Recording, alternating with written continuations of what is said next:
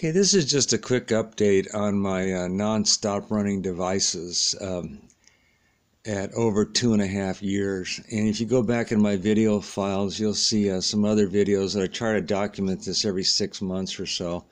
And these devices along the shelf here are some of my projects that were successes that I have just called the non-stop running devices. They run 24 hours a day, 7 days a week, week after week, month after month, and now year after year. Now, what they are is they're devices that run on microamps, and so some of them are actually battery powered and some of them are solar powered. And of course, this is the most successful one. This is the Lasersaber Easy Spin that, like I say, it's over 2.5 years. It's never stopped. It's actually gaining speed. And what that is, it's a solar panel out of a keychain solar light with two supercapacitors that hold the energy during the day. It uses less energy than the solar panel puts out, so the supercapacitors hold the extra. Then it runs all night long on the energy contained in those 2.7, I think they're 4 farad each, in series. So that's how that one runs. This is another one that I actually am running it on batteries. It's microamp power, so it runs a long time. This is an interesting one and an update. I found out that you can solder the batteries together and get away from the corrosion that happens on the long-term running devices with corrosion on a battery holder. So just solder them up and let them run. And this is another one that runs like that. That one there is a soldered battery. It's hardwired in there and it's a microamp.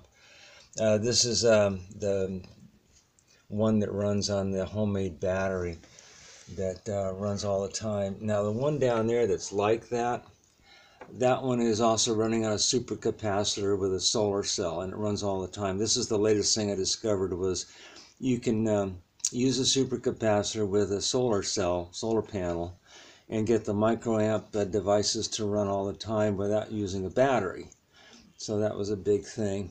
Now I'm going to come over here real quick and show you something else. This granddad will enjoy. This is my junk table. This is at my other house where I just fiddle with things.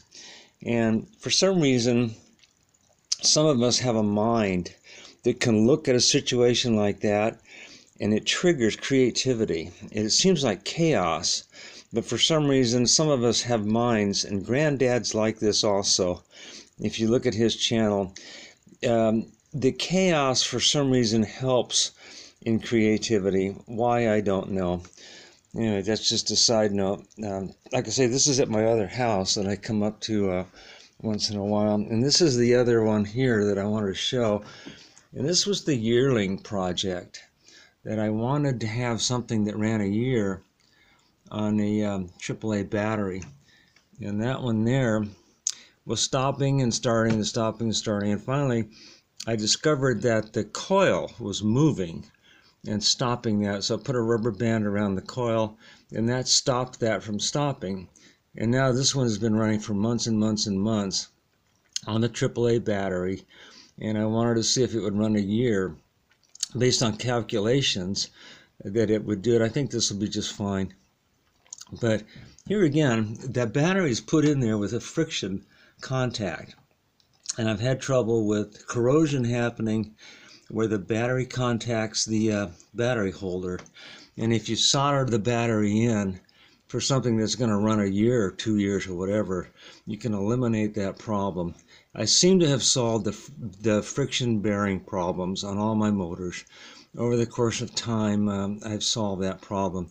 This is running on a tempered glass bearing at the bottom with that needle, and that solved the bearing problem. Anyway, that's the update on my non-stop running devices at over 2.5 years. In August, it will be 3 years. Thanks for watching.